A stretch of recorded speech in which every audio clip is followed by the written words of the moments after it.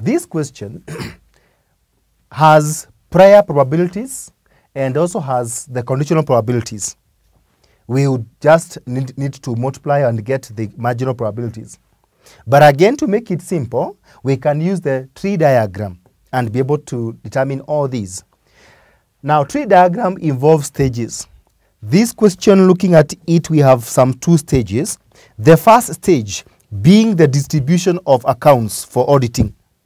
And there are 3 members being given these accounts. So that means we'll be having the first stage, 3 branches for Odhiambo, Koech, and Mwai.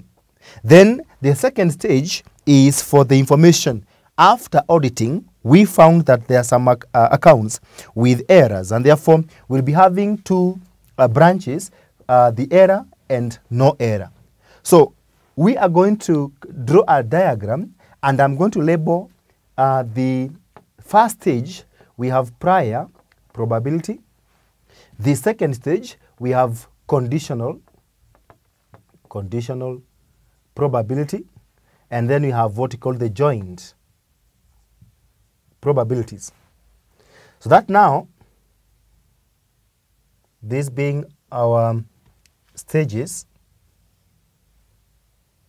So for prior, we have Odhiambo, Koech, and Mwai. Then for conditional probability, we have error and no error. We have error and no error. And then we have error and no error.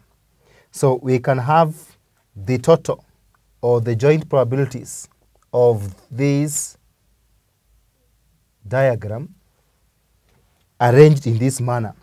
So that I can have those accounts after auditing that they have errors and those accounts that have no errors.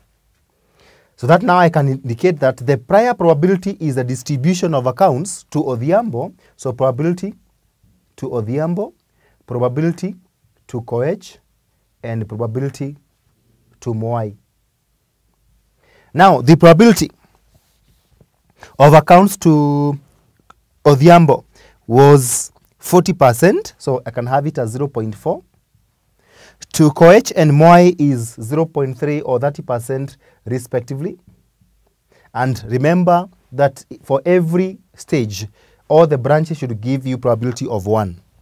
Then when it comes to the conditional, as in the outcome, the information you are getting after these people have audited is that some accounts have errors, and therefore this one, I would say it's probability of error committed by Odhiambo. It's conditional. Who committed the error is Odhiambo.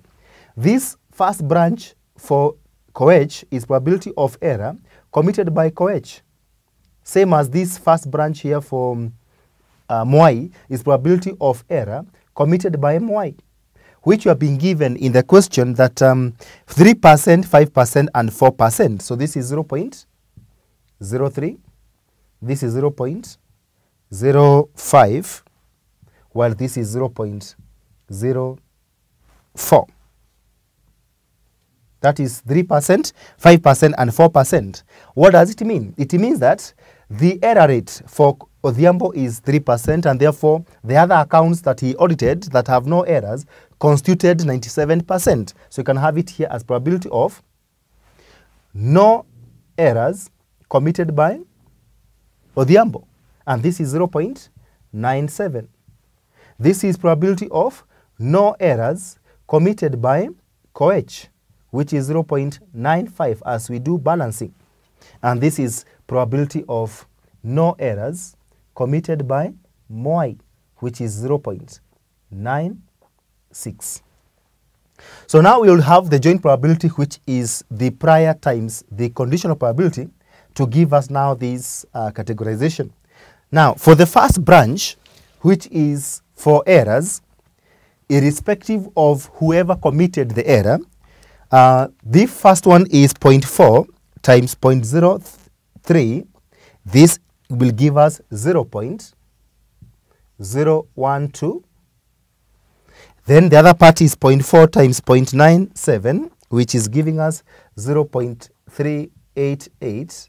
And it is simple to understand this because it is this 40% that we are separating into 3% and 97%. And therefore, these two should add up to the 40%. And then we have a 0.3 times 0.05, which is 0.015, while the other balance is 0.3 times 0.95, which give us 0.285. Similarly, the two when you add should add up to 0.3. The last one from y is 0.3 multiplied by 0.04, which is actually 0.012, while the final one is 0.3 times 0.96 is giving us 0.288. Now, having done that, we would want actually to show the total of the accounts audited with errors and those with no errors after the auditing. And therefore, if I add this part, I'll be able to have my marginal probability. So let me indicate that this is marginal probability. And if I add this is 0.12, so 0.012, sorry, plus 0.015 plus 0.012, giving us 0.039, while the other one is 0.388 plus 0.285 plus 0.288, giving us 0.961. And indeed, because we observed that for every branch, for every stage, the branch should give us 1.